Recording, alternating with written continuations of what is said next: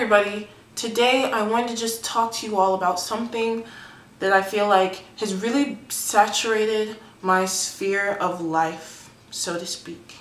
And that topic is skin bleaching.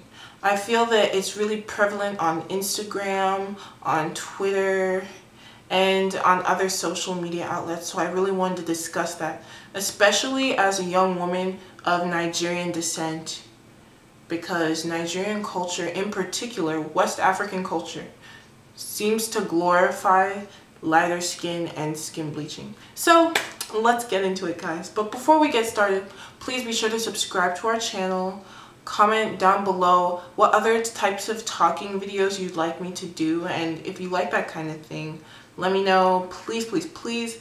And let's keep this discussion going. So after you watch this video, while you're watching the video, please just comment your thoughts down below. Let's talk about it.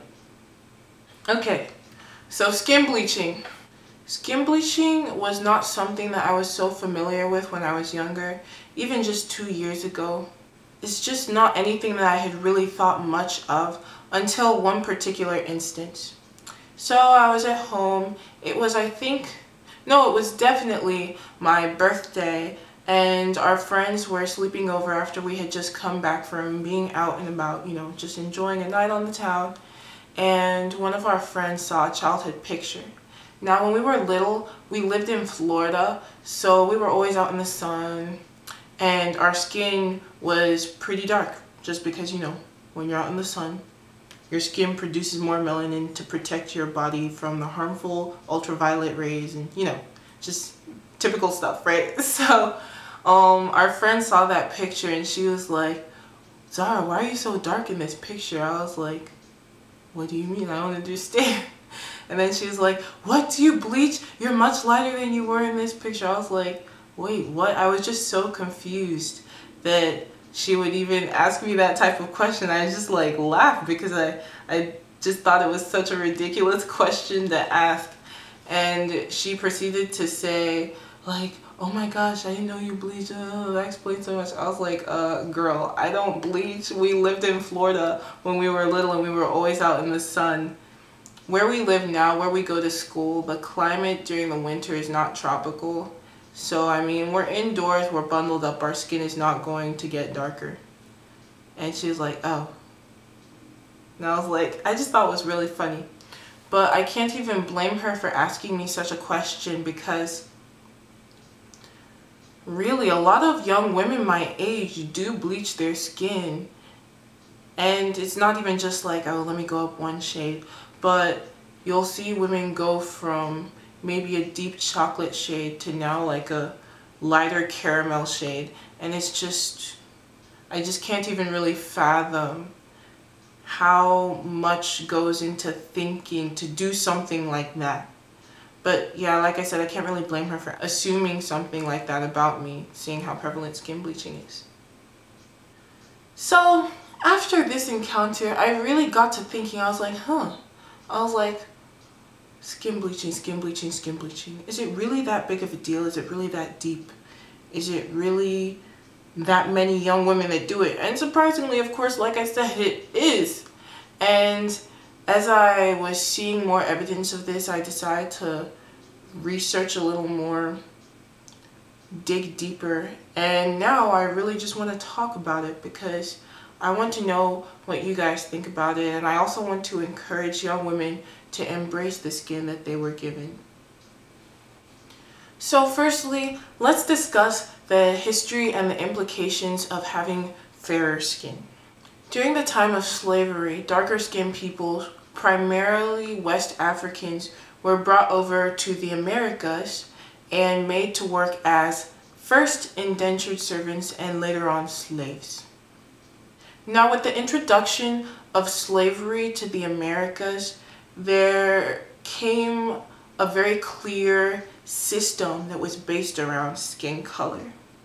As slavery progressed, a society based around the glorification of lighter skin became more and more prominent. Lighter skin was more desirable for many reasons.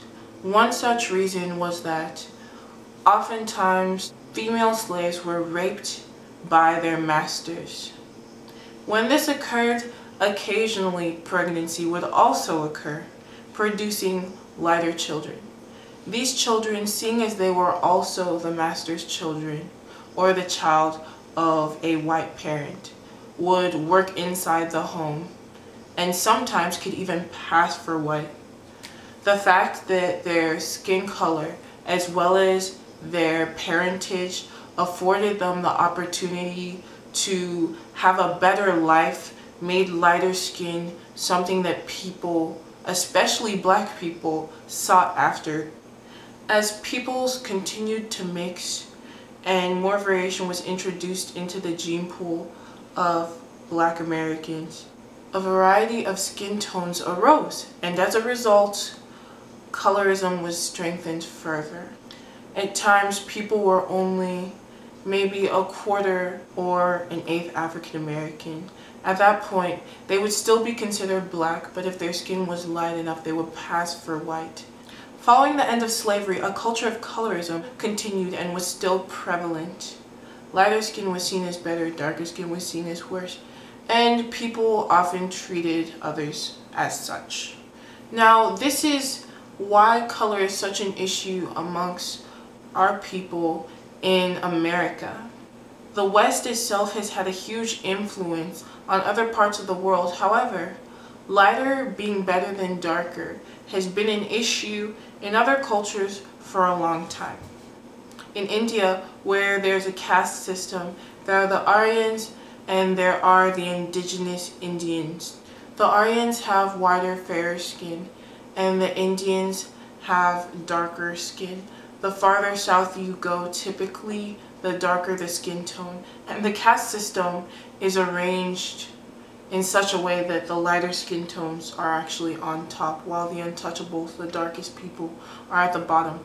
Now, this is not my culture, and it's been a long time since I've had world history, so I'm not 100% sure if skin tone is related to the caste system intentionally, but it does have a lot to do with it.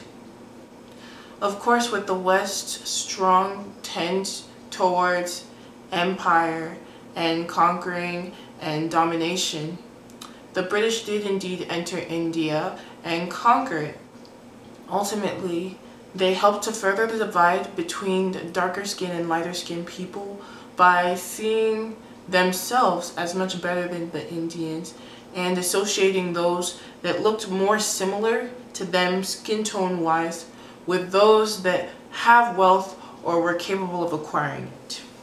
In Southeast Asia and other parts of Asia, the idea that fairer skin is more desirable has been around for centuries, not necessarily because of Western influence, but because fair skin is indicative of one who has enough money to enjoy leisure and abstain from work. In Latin America, much like North America, slaves were brought over and mixed not only with the indigenous peoples but also with those that settled the lands. So again, the lighter your skin, most likely the more wealth you had, and the more desirable the skin tone, simply because it oftentimes afforded a better life. As I was refreshing my memory and researching how skin tone is viewed throughout parts of the world, I was very surprised to see the extent to which slavery had actually had an impact on skin tone ideals. Of course, certain skin tones being more desirable is not always related to slavery. However, omitting the cultural ideologies regarding skin tone, I think it's pretty safe to say that throughout the world, Western cultural ideals and Western culture in general, European culture, has had a huge impact on how the world views skin tone, period. So anyway, let's talk about how people went about bleaching their skin. I won't really address ways to make your skin look whiter with makeup, because what I'm trying to address here is ways to chemically alter the skin. One of the common ways in Japan, I'm not sure how prevalent this was in the rest of Asia, but Japan especially used kojic acid as a skin lightener, and what that would do is inhibit pigmentation production in plant tissues and animal tissues. So your skin would not get darker if you were using kojic acid. It would just stay the same and potentially lighten over time. Probably one of the most common methods today is the application of creams with hydroquinone. I think it was in the Victorian era that women actually applied hydroquinone straight to the skin. And of course there were issues with that because hydroquinone is actually a carcinogen and can cause dermatitis. Used in conjunction with hydroquinone oftentimes was menthol. However, that's been banned in a lot of places, and typically only hydroquinone is present in a cream. Menthol is more likely to cause dermatitis than hydroquinone. Some other forms of bleaching include taking vitamin C along with glutathione in large quantities. Over time that lightens the skin. And I've heard from the grapevine that some women in Nigeria are actually partaking in injections to lighten their skin. However, I've also heard that celebrities do the same because it lightens the skin evenly, quickly, and all over.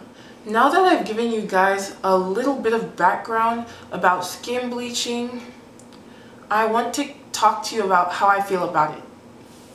Before I start talking, I just want to let you guys know that I'm going to put some sources down below of maybe some documentaries and documents that go into detail more regarding the history and the science behind skin bleaching. My thoughts.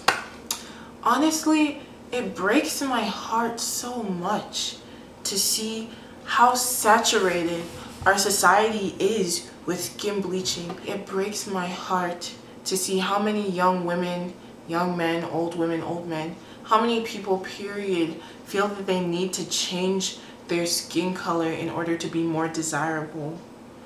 I don't think that we should allow what we're shown in the media, allow the ignorance of other people or whatever else to cause us to change the color of our skin, to lighten the color of our skin. Our skin is beautiful. Dark skin is beautiful.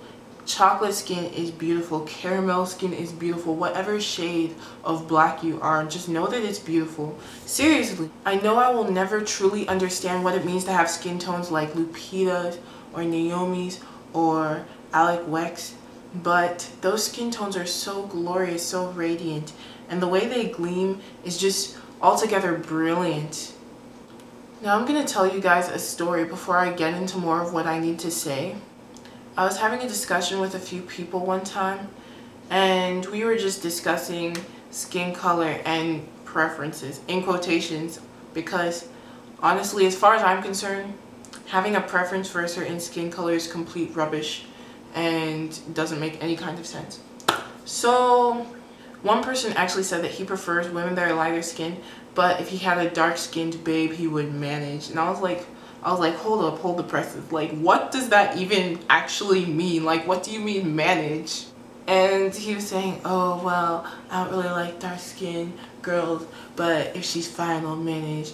So I asked him this. I was like, okay, so if it was between a girl who was fairer skinned that you were not necessarily attracted to and a girl with darker skin that you thought was attractive, which would you choose? And he told me that he would choose the lighter skinned one. And I was like, but how can you have such a mentality? Number one, your skin is dark.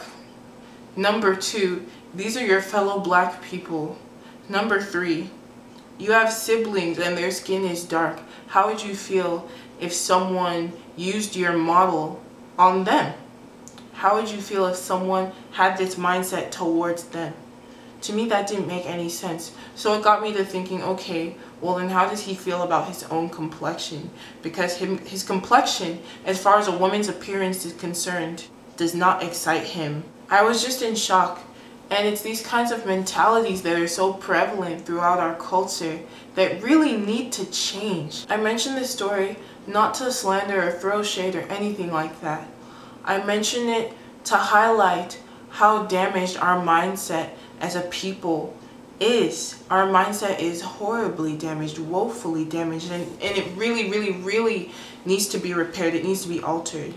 occasionally I'll just be on my Instagram, just, you know, perusing, doing nothing, just surfing really, and I'll stumble upon an image of a beautiful woman and I'll be like, wow, she's a dime. And then of course I'll like go to her page, start scrolling through the pictures, and I will notice towards the very beginning that her skin tone is not what it used to be. Sometimes the difference is slight, but a lot of times the difference is quite significant.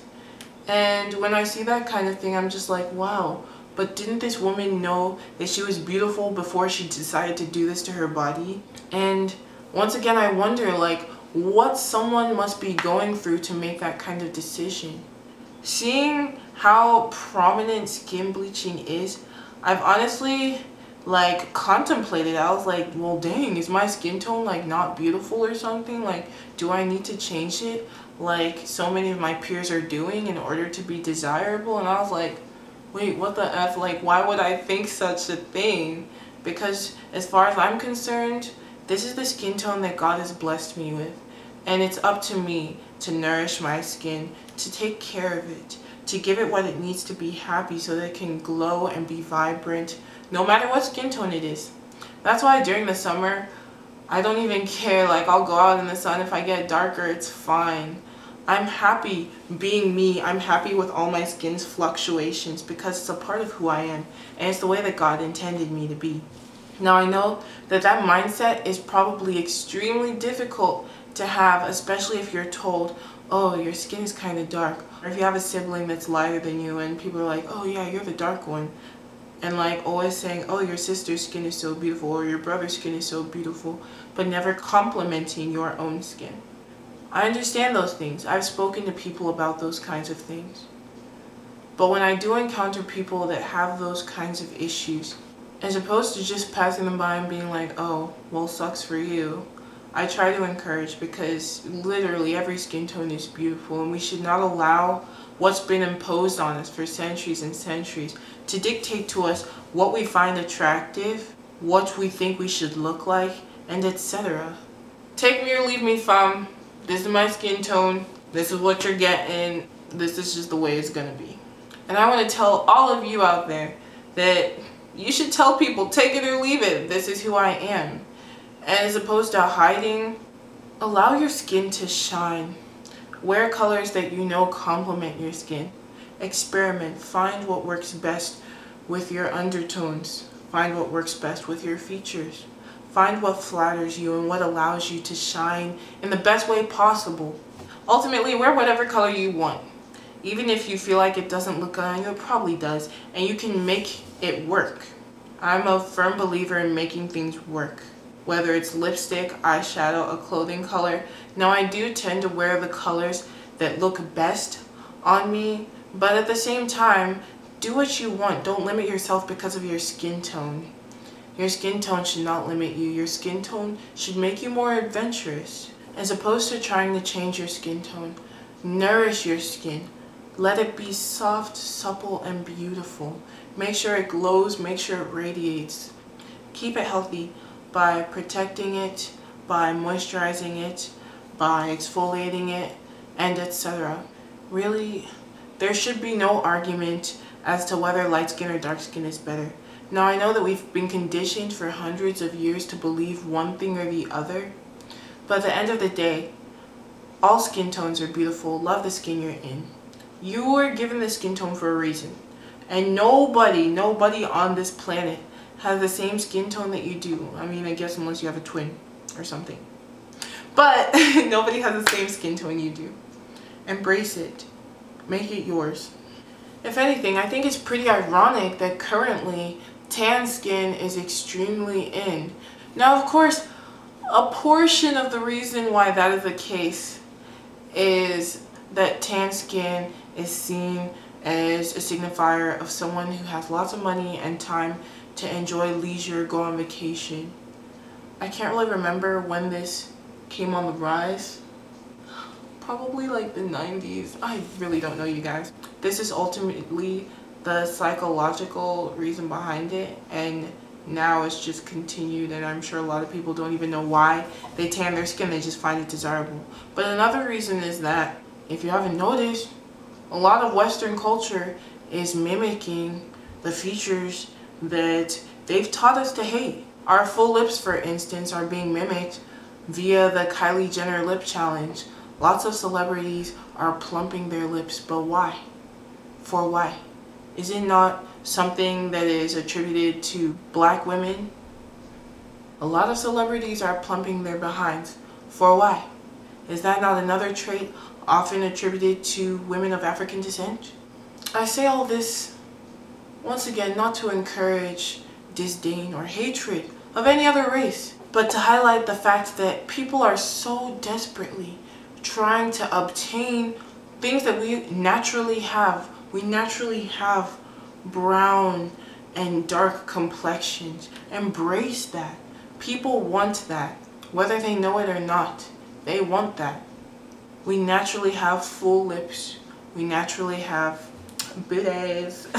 What I'm saying is, embrace your blackness, embrace your skin tone. Whether your skin is light, whether your skin is dark, whether your skin is somewhere in between. There's nothing wrong with the way you were created. There's nothing wrong with the way you look. And like I said, I know it's difficult to get past what people are saying. But say, for instance, if a guy says to you, oh, you're too dark, or something ignorant like that, clearly his mental capacity is not even enough to handle something as beautiful as you. He doesn't have the mental capacity to even entertain you for a few moments, so he's not worth your time.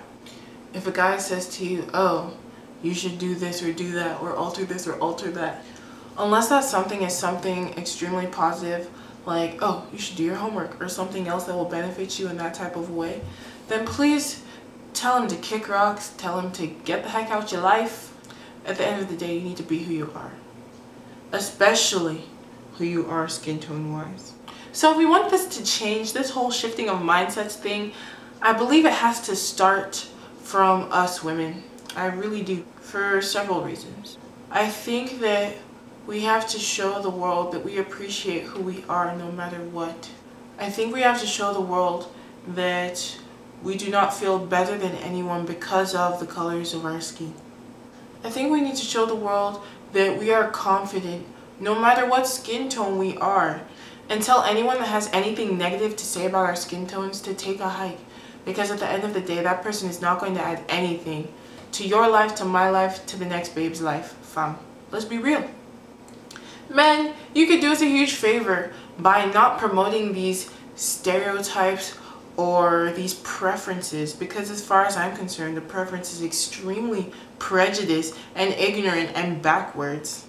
If you prefer a certain skin tone over another for the sole fact that said skin tone is lighter than that other, then you're an idiot. Straight up, you're an adult, man. Like, that doesn't make any kind of sense.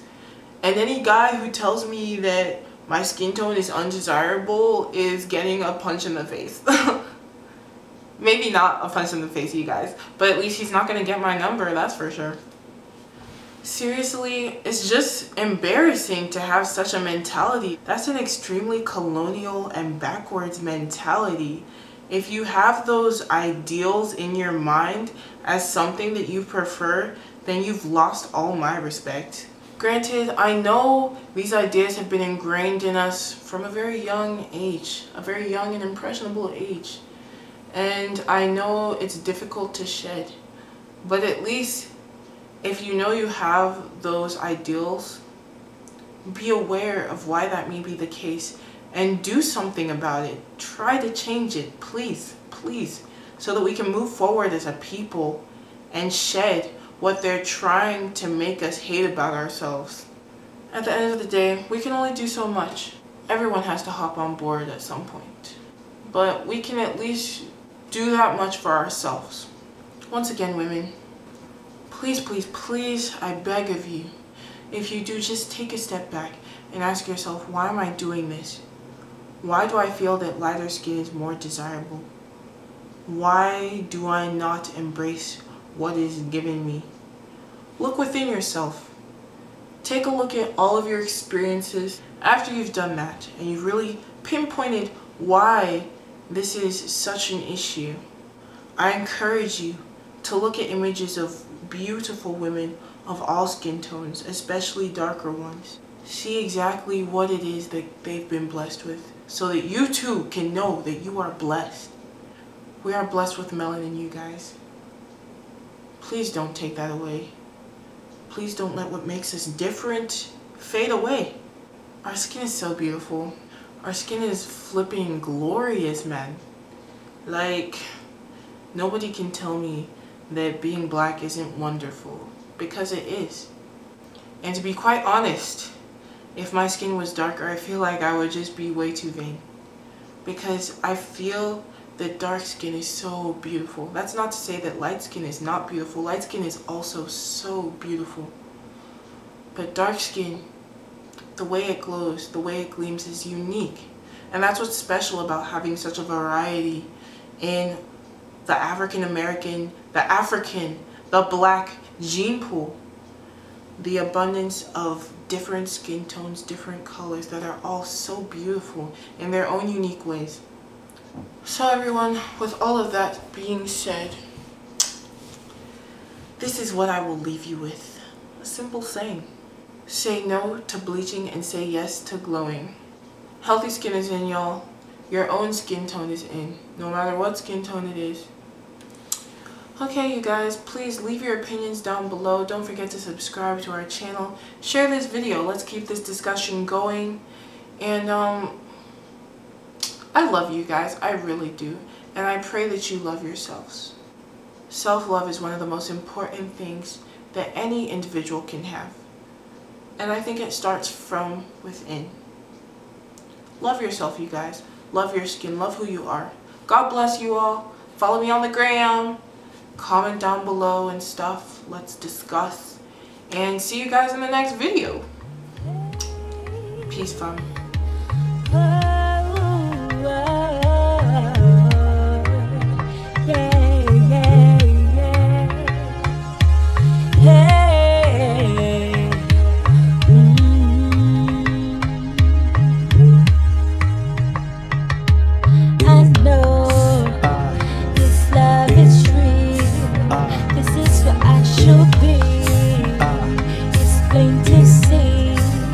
Your heart holds the